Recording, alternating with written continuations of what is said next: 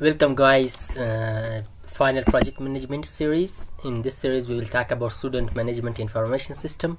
It is the complete system for a faculty. If you would like to create a system for your faculty or at the university, so this video will very beneficial for you to create a faculty or the student information management system for your faculty. So it is the class diagram, or we can generate all diagrams from this one class, if that is AR diagram, if that is activity or someone else. Just if you know one diagram, so we can generate all, we can create all diagrams from that one. So in this video I will show you the class diagram for student management information system. So let's start guys. So watch the video until the end to get understood on this, and it will be beneficial for you. First of all, we have the faculty class, or entity, or we can say use case, whatever, a faculty class. In faculty class we have two variables, ID and name, and also the functions we have create, read, update and delete. And the second, we have student registration. The student registration, we have student ID, registration type, registration date, faculty ID, department ID, and also the function like create, read, update and delete. The faculty has one-to-many relationship with student registration, because the faculty can multiple registration can occur in a faculty.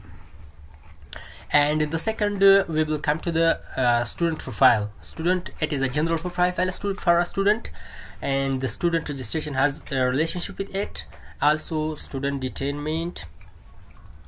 And in student profile we have ID and name, nickname, father name, all general information about a student, if that is SSN, page number, SSN volume, and relatives, contact number, address, and also his entry test marks, and school, from which school he came to this faculty, status, and also he has hostel or not, or he has the scholarship or not. So all the general information for a student we can write at this class or entity. And the function in this class will be log in, log out, view profile, view attendance, and change login details. So it was a class for a student, a general profile for a student. He come to the faculty or university. And next we will come to the department. That faculty has relationship with department one-to-many. Faculty has many departments, and department has the variables like attributes, we can say ID, name, and faculty ID. Also the functions like create, read, update and delete. And next we will come to the student detainment. And the student detainment, we have student ID, semester ID, reason, date, in which semester he detained the faculty. So, and that these are the attributes for it: semester ID, in which semester, and what is the reason that he's detained the faculty. And the detainment, student detainment, has a relationship with the student profile, and also has the relationship with semester, in which semester. Now we will come to the semester class or entity, and the attributes for semester are ID, name, faculty ID, department, semester code.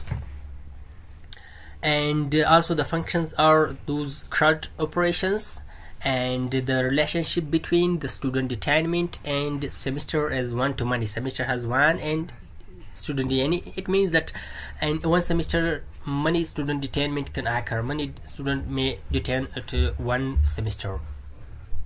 And next we will come to the student displacement. And at this diagram we have student ID, semester ID, reason, date, in which semester he desist the faculty.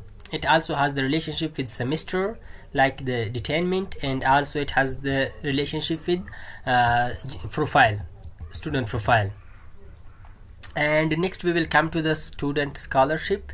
Is the student has a scholarship or not? We have the attributes like student ID, semester ID, date, and these are the function CRUD operations. And the student scholarship has the relationship with semester, in which semester it means that in semester one-to-many, from semester side one-to-many to student scholarship. And also the student scholarship has relationship with, we can say, a student hostel. Okay, yeah. Now we will come to the student hostel. Student hostel has student ID, letter number, letter date, and also CRUD operation for functions. And now we will come to the student leave mint. And in student leave mint we have semester ID, reason, date, and CRUD operations for that. And student leave mint has the relationship with user account. And in user account we have user ID, user email, password, and verified. Is that verified or not? And also the operation for user account like login, logout, create, read, update, and delete. So guys, from this class diagram you can create the entity diagram, you can create the activity, you can create the sequence diagram, just to get understand on these classes.